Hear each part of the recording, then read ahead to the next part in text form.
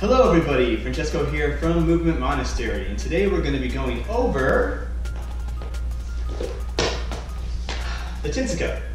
Now I'm going to show you the direct progressions on how to get this move if you have all the prerequisites prior to learning this. But at the end of the video, or more close to the half end of the video, I'm going to give you drills to work on if you don't have or are missing certain parts of this. So it's pretty important if you watch the whole rest of the video, because if you're having trouble with any of the things that progress you into the skill, those might answer your questions, all right? Anyway, let's get started. Now the Tinsica is a move that does require a bit of flexibility. However, I have like the very, very low end of that flexibility. So I'm still able to do this move. If you're someone who's a little bit more flexible than I am, or around my same type of flexibility, then you're probably going to be able to do this move. So just keep that in mind. It is kind of complicated coordination-wise, but in the end, if you have the prerequisites and the flexibility and some of the coordination stuff, you should be able to get this move down pretty well. So first thing you want to be able to have is a decent or okay bridge. You want to be able to at least get your hips a little bit above the knees when you push up, and you want to be able to have your elbows mostly extended. So from here, my hips have to go up a little bit above my knees. I should be able to walk my feet back close to my hips, and I should be able to rock back and forth like this, okay? If you can't do that rocking motion back and forth, and can't feel that your hips are popping up and your shoulders are going back and forth, then I highly recommend being able to do that first, because it's going to really make it difficult for you to get this. You might end up doing some weird, I don't know, front handspring, diabolical abomination of a skill. I don't know what it'll be called, but it won't be this one. The second thing is you want to be able to have a cartwheel. So your cartwheel, okay, of course, going through this way. But for this one in particular, you can actually do a cartwheel that travels sideways or starts facing sideways. It'll actually look better for this particular type of skill that we're doing here. So it can actually go sideways like that, and it doesn't have to reach directly underneath you. It can reach a little bit behind you, which is one of the tricks of this skill. I can actually reach behind me a little bit like that, and it makes it a little bit easier to do this skill. And you'll see what I mean, because if I was to actually go through the whole thing, watch where my hands plant. From here, okay, you see that my hands a little bit reach behind me as I come down to stand up.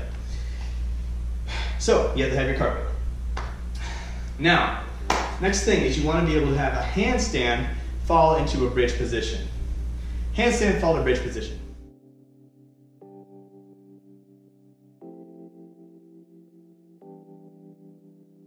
The next thing you want is to be able to do a handstand, and when you're falling down to bridge, switch to one arm.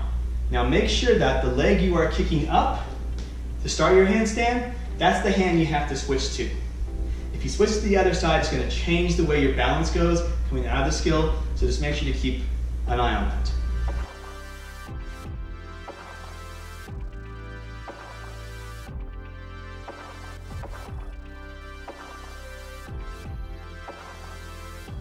The next skill you want to be able to do is called cartwheel to bridge.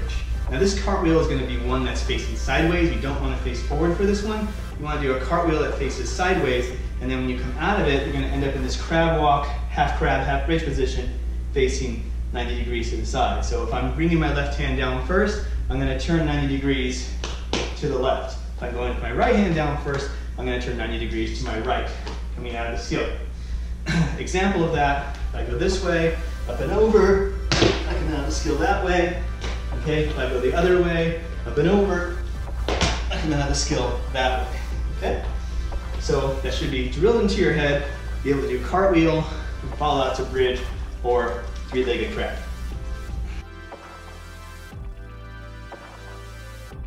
The thing about the skill that makes it look cool is you're starting sideways, and then you finish facing 90 degrees of a turn from where you started, okay? So that would mean that if I'm here, coming this direction, I'm going toward my left shoulder, that means I'm gonna twist 90 degrees and finish my left shoulder toward that side right there. Watch it again, I'll show you what I mean. Starting forward here, and then I come around and I'm facing that way to finish, right? You might have also noticed in that skill that I lift my other arm up. That's very important. That's going to be crucial for the rest of this skill. The one thing that differentiates a Tinsica in gymnastics from a cartwheel is that the hands are staggered. That's the one thing that changes it up. And also with Capoeira in particular, since you're going sideways, one hand's going to come up anyway before the other. If you kept them both down, it would turn into a different skill. Okay, next thing I want you to do. I want you to go from your side cartwheel, fall into your three-legged crab, and then you're going to rock forward and stand up. So what does that look like? From here, I come over, switch to my one arm, I fall my three-legged crab. From here, I'm going to rock my hips forward, past my heels. Okay, I'm going to push up, and I'm going to try to stand up, arching. That is how you come out of the skill. If you don't do that, if you're not pushing the hips open, you're just going to collapse down to the floor. Your hips will drop back, and you'll sit down, which will probably happen the first like 100 times you do the skill anyway. And it took me several months to develop this. I actually developed this skill over quarantine. So it took me about 2 months to kind of get familiar with this skill, just to give you an idea of the work that you're about to be involved in. All right, here's the next part of the skill you have to understand. You have to learn how to hinge back on one leg, lift the other one up in the air for counterbalancing, whilst touching the floor and then pushing back off. Whilst is a fun word, isn't it? So from here, I'm going to lean back, and my hip is over the top of my foot. Okay, I'm hinging here. Most people can do this okay. And then when you come back to the bottom, you might have to have your toe come off, heel come off the ground, balance on the toe, and then I want you to tap back with one of your hands. You notice I have a surface back here to reach to. If you can reach to the floor, by all means, please do that. I can't do that when I practice one leg. I need something a little bit higher to do it. I'm just not bent that way. Not built that way, not bent that way. So I have something about this high to work with. You can regress down from a higher position, and then lower, and then eventually, whoop, you touch down and come back up again. So that's another important part, is being able to hinge back, feel that, and feel in the counterbalance of the leg lifting up into the air. Train both sides. Remember to train both sides. Okay, now here's a couple of things with this skill that are going to make it crucial for you to land it. First of all, after you come out of the cartwheel, you have to make sure that you're thinking about jamming that foot down into the floor underneath your hip. There's no way for you to stand up if your foot doesn't go underneath your hip, unless you do the trick that I did, which is that counterbalancing leg. Because of my inability to keep my hips forward, I start falling backward, but I found a little technique to fix that. When I come out of it, I swing my leg back behind me, and it keeps me from falling backward. You can see that if I do this in place. Watch what I mean by that. Watch this leg. From here, I bring it back behind me there, right? Let me go one more time. I kind of slipped on that one. Here we go.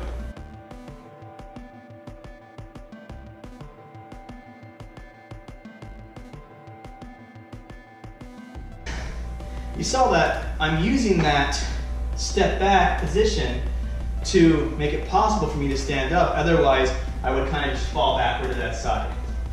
Depending on your flexibility, you might actually be able to keep that leg lifted and just stand up and come out like that. And I hope you can, because that will probably look a lot better. But if you can't, just realize you have that leg to swing back behind you to keep you from falling backward. So with all those things that I talked about, the progressions from the handstand falling to the bridge, the ability to come out of the cartwheel to bridge, a crab walk position, pushing to standing up, and then also knowing how to counterbalance on your leg and push up, with all that together, you should have enough knowledge to be able to do the full skill. Some of the things that are going to hinder you from this is what we're going to talk about now. The first thing I found out is that with this particular skill, because you're twisting, you have to really fight that twist at the end, otherwise you fall to the side weird. Because I'm turning this way, if I'm not actively trying to push and fight against that twist, I'm going to end up falling to the other side. It's a very weird concept, but really it has a lot to do with your ability to make your leg turn this way. So this like this internal rotation of the hip and pulling back like that, that position, being able to turn yourself into that, is very important. And you learn that by doing the touchdown thing I talked about. That should help you figure out that position, but if not, you might have to actively think about it. So externally rotating that leg like that. Another really funny looking drill that you can do for that is just swing your leg up behind you while turning that leg out to the side, kind of like you're playing hacky sack, and then reaching up behind you with the other arm. So you're kind of doing this motion like that, right? So you're getting this hip extension, leg out to the side, and internal rotation at the same time. That's kind of what you go through when you do the full skill. But it's for a split second. If you can hold that position, lift it in the air without falling down, great. That's what I have to do to get over and land on the skill. Another area you're probably going to have to focus on is trying to get a little bit more extension in your shoulders. You can do that by getting one of these things called a plexus wheel. Of course, you can just work on your bridges by themselves, but I found this was a better way to isolate that in particular. So I just put this behind me. It's a circle, you can get it. I found this at the thrift store for like $8. They sell for like $20 or $30 online. So from here, I'm going to come back and grab with my hands, and then I'm going to come out as far as I can. And when I get to a spot that's like, okay, that's good, then I'm going to breathe about 5 times.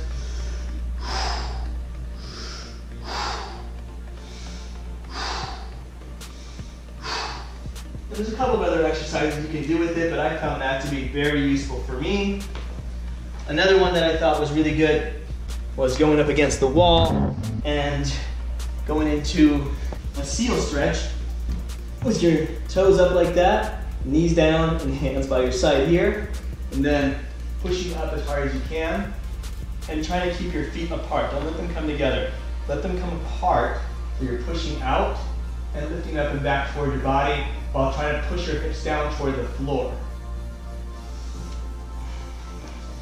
So that's number 2 that I found to be quite useful. I also did a lot of FRC work where I was trying to strengthen that end range to give myself a lot of reminders that my body could hold weight in that position.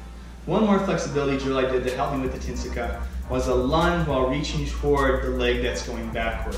So most of the time I do these lunges where I'm here and twisting across that way, but I found that with this particular skill that it helped me more if I would reach toward the back leg going that way. I would train the muscles over here to know that I have to really twist and open up to be able to do that skill at the end. And if you watch the video in slow motion, you'll see that coming out of the skill, I'm really expressing that position coming out of it. So I think it's very crucial that you look at your skills you're trying to accomplish, see the positions that require the most strength in them or that you need to be familiar with, and then work on stretches in those positions or strengthening areas like that in that position. That position that I was in stretching wise was stretching my hip flexor, while at the same time, I'm actually, when I twist to the side, I'm actively working on these twisting muscles here to make my body reach back and hold that position. So it's kind of a 2 for work there, right? Anyway, that's all I have for you guys. If you liked what was going on here, please hit the thumbs up button. Please comment below if you want to show me any of your videos of you doing the Tinsica. If you want some feedback on yours, feel free to send me a link to that video and I'll give you the best feedback that I can. Also, please remember to subscribe. I'm going to be having more videos up regarding acrobatics, tricking, parkour, dance, all different types of things. Flexibility, strengthening, skill work, you name it, even maybe a little bit of nutritional, yummy, tasty stuff that I think is really important for everybody. All in all, you have a great day. Hope to see you all soon. And next time, I want to see your great Tinsicas, but I want to see them on both sides. Y'all have a great day.